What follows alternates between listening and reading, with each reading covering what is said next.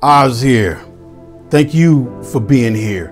Now, one thing I want to start off with, I want to invite you to check out the 50 questions video that I did for the great folks at Global Excel Summit. That was a lot of fun to do. I'm going to show you something today that is an interesting solution that I've been looking for quite a while. But I want to show it to you first, and then I'm going to give you some thinking time before we truly dive into it. We've got this grid of data, and over in C2, I can put in a number. Let's put in 33, and I get Trish. 42, Naomi. If I put 58, I get a red sad face. 17, Willis.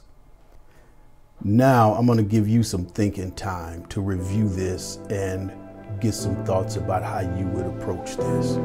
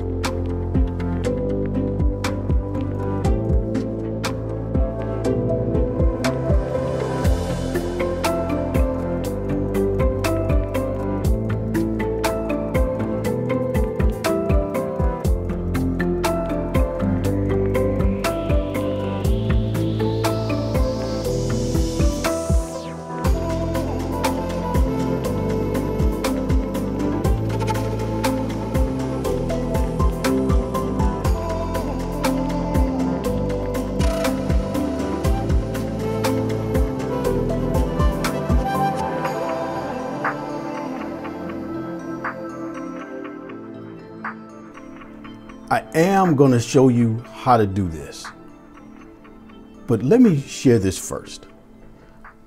I tried various things to figure out how I could put a code in and then retrieve the value that's next to that code. This is easy if you have just two columns, the IDs next to the names.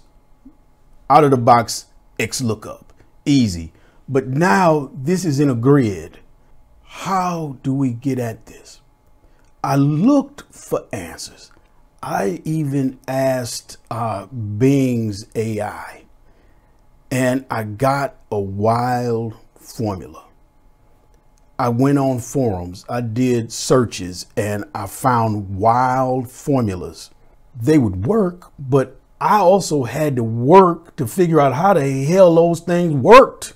Then I started thinking, sometimes it is okay to do something in several steps, even though it might seem ultimately more exotic than a single wild formula, but it's understandable.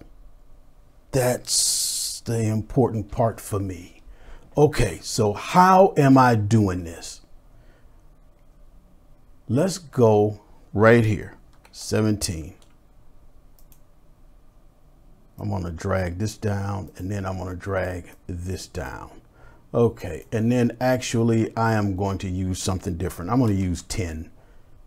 Next, an intermediate step. I'm going to go right here. Equals TOCOL. Double click it. I'm going to grab all of that and enter. Okay, and then I'm going to drag this over. Okay, now I've got room. Double click it. Now equals XLOOKUP. Double click.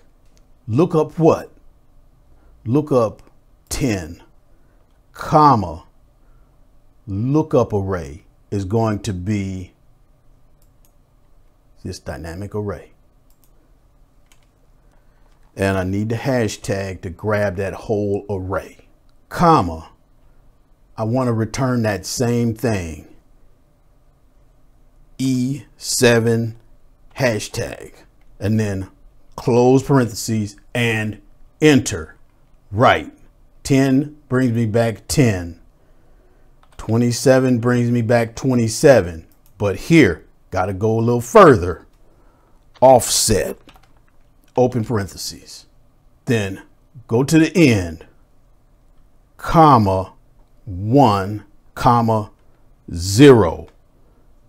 Close parentheses. Enter. There we go. 19. Great. 31. Pete. So then we can go further and deal with this, but that is the heart of the problem. We got it solved with an intermediate step and not some monster formula. Let's go further.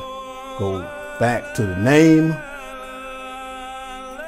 wrap it in if error, open parentheses, there's the value, comma, double quote, Windows key, period. I want the disappointed face, double quote, and close parentheses, and enter. All right, so then I choose a number like 100, enter. Now I'll get the sad face. But now what do I have to do? I'm gonna grab this, copy that disappointed face, and then go to conditional formatting, highlight cell rules. Okay, equal to, and then Control V, there you go. I'm gonna custom format, and then I'm gonna go to font. Well, fill, I want no color for fill. Font, let's do bold, and let's grab this red. Okay, and then, okay, and now I'm gonna center this. Now, 15, I got a sad face. 28, red. 18 is a dentist. And there you go.